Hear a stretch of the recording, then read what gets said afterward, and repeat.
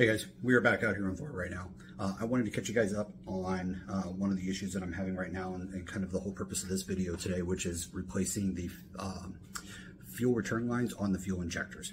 I got a couple of fuel leaks on the driver's side of the engine. Now we're going to fix one of them very early in the video, which is the fuel line from the fuel pump to the fuel filter, the soft line that converts from the hard line to the actual fuel filter itself. We're going to replace that, and then we're going to spend some time replacing these fuel return lines on the Humvee itself. And this is one of the old ones that I pulled off of it, and you can see on this thing it is all kinds of chewed up, eaten up. I don't know if you guys can see inside that right there, but it's cracked. I mean, all of the lines look like this thing does. Now, I originally, posting this onto the group, one of the guys, and this isn't a knock on him at all, some guys have a different perspective on this stuff, and they have a different skill set than I do. But I was referred to a Dorman kit. It has the exact number of lines that you need for the entire vehicle, and it includes the clips to put them on. Now the problem is, when I reference my parts manual for my M1114, the parts manual does not reference clips for these. And if I look at all of the connectors inside the engine itself, they don't have these little clips, these little clamps on the ends of these hoses to hold it onto the fuel injector nipples. So the lines I'm specifically talking about, and I'm going to move over here a little bit, are up here. So circled in this diagram are these lines that I'm talking about very specifically, and they plug into the tiny little nipples on the side of the fuel injectors, and they interconnect each other for the return of the fuel. Like I was saying, these things just, they didn't work for me. I don't have the tool set to get up there and clamp these things on. So, talking with the group again, talking to a couple of guys, and Steve, I want to call you out on this one. I was referred to this fuel to a fuel line that was made in Germany. It's got all the ratings on it. You can easily see it on here, and I'm going to post a link to all of this stuff in the feed here as well. But this line just pushes straight on. It doesn't require any clamps. It's a little bit more of a firmer line, so it takes a little bit more effort to get it on there. And yeah, so it's actually a really good line. I've replaced two of them now with this. I replaced two of them with these other ones that I bought, the Dormans. And forgive me, I can't remember the name of this one here, but I replaced a couple of them with the Dormans, but they still leaked a little bit. So I do know for a fact that these things don't stay on, and I know I've made a couple out of this hose, and they appear to be holding pretty good. So we're going to continue replacing them with this hose here, and getting under the truck. Now the other thing, I'm going to reference this in the video as well, is I managed to get a new tool to help out with this process. So this is a nifty little tool that I picked up off mercedessource.com, I think is what it is. But these guys self-developed this tool, and it's angled at the tip, and it has a little channel in there that's perfect for gripping hoses and holding onto them, so you can push them in if you need to, or pull them out however you want. And this thing literally has saved me bloody knuckles, guys. I cannot tell you how much this thing has saved me. So I'm going to reference this in the video as well. But I wanted to post this really quick before we get started on this. So if you guys remember, I had a couple of fuel leaks inside of here. One of them being up here at the top, which we'll get to that one here in a second. And another one that I really didn't highlight very well for you guys, but what I found out was it was this braided return line that connected the two injectors. On the back side here, injectors was at cylinders 5 and 7, the two injectors there. This is that braided hose that connected them, and this thing is all kinds of frayed. I mean, you can't really, it smells like diesel, it's falling apart, it's crumbling and stuff like that, and the fuel was just leaking out of this thing like crazy. This one tool made it really easy. You just reach in there with it, you can grab those hoses, you can pull them off very quickly, very easily. See, look at that, came off no issues whatsoever. And then you can just take it and push it right back onto it. No busting your knuckles trying to reach in there with the set of needle nose or anything like that.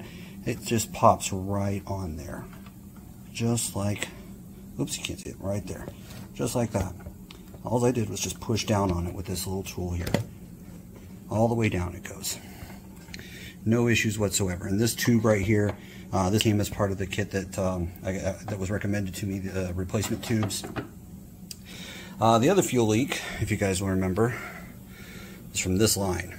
Now, this line connected up in here. it connects this pipe right here, which goes over to the fuel pump, to the fuel filter, which is right over here in the corner over here. You can't really see it right now because there's not a good light on it. Just pop one over there for it right there. So it connects the two of those things together. And that thing has a huge hole on it. Get the light up here a little bit so you can see a little bit better. Let me see if I can find the end that has the hole on it. Alright, so if I do this with one hand, what I got here is I got this hose, and you can see right there, this line, this crack right here was just gushing fuel out of it. When I tried to do my temporary fix, I put the clamp on it, and it kind of helped hold it together, but it was still leaking fuel. So I got a new fuel line. I went to O'Reilly. O'Reilly sells them by the foot. I tried AutoZone, they didn't sell any of them. So O'Reilly sold the hose I was looking for by the foot. I bought 1 foot of it. The technical manual says I need 10 inches for it, or the parts manual does. So I got this new line. What I'm going to do is I'm going to cut probably 2 inches off of this just to kind of make it fit a little bit better inside of here. I'm going to go grab a couple of new clamps for it, and we're going to put it back on there. So hopefully with these 2 fixes here, that fixes my fuel leak inside the engine here, and we'll be able to start the truck and find out. Hose number 1, hose connection number 1 is right here. So let's get it pushed on. Boom.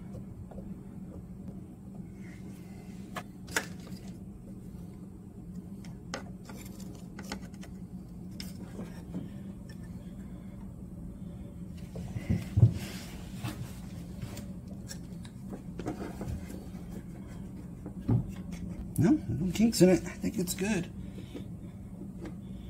Make sure this is on all the way. Right there.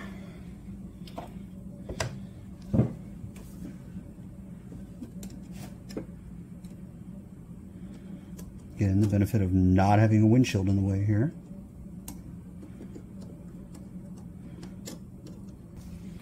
All right, here.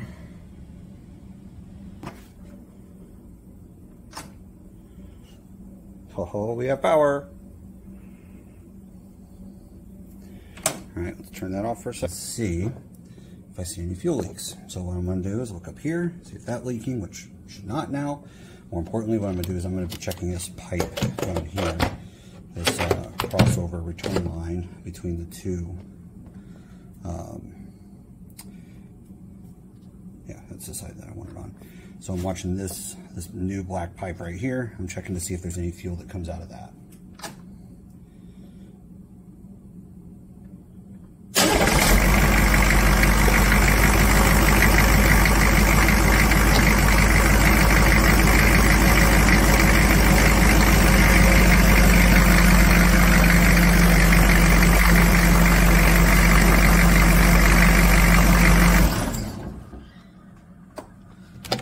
Yep, that line popped off like I knew it would. Alright, so again guys, like I said, I'm underneath here replacing these lines. So I'm going to reach up here with my little tool that I just got, and I'm going to show you guys. Right here's one of those lines right there. I'm going to show you how easy this tool is. I'm just going to grip it, give it a little bit of a jerk, and pull it right off. And same thing with this side. Grip it. Pull it right off. Just like that, guys. It popped right off there, no issues. So now I get to get the new one, cut it up, and put it on. Alright, so you guys saw the driver's side hose swap outs. In order to swap out anything on these cylinders, whether they be injectors or glow plugs, or these hoses that I'm doing, on the driver's side you have to do it from underneath. Namely because on my M1114, I have the big honking, I'm not going to show you, but I mean, I have the huge 400 amp generator on that thing. And it essentially covers up, essentially going from the front end of the engine here, all the way to about right back here. So it covers up that whole side of the engine here. On the passenger side though, these things are actually really simple to grab a hold of over here. So this is the main line on the passenger side. It goes from the main return line that goes up that way and into cylinder number, this is 2. So cylinder 2 is right here, and then I can keep on going back all the way down, all the way into the cab, swapping out these ones. Again, just like on the other side though, using my tool, I can reach down here and grab it and pull, and these things pop right off. This thing is awesome. All right guys, so I got all of them swapped out now. So there's my pile of old ones. Let's see if we can start to see any fuel leaks. All right, we got her on. Very noisy in here, obviously. If I look underneath, no more fuel leaks. Yes.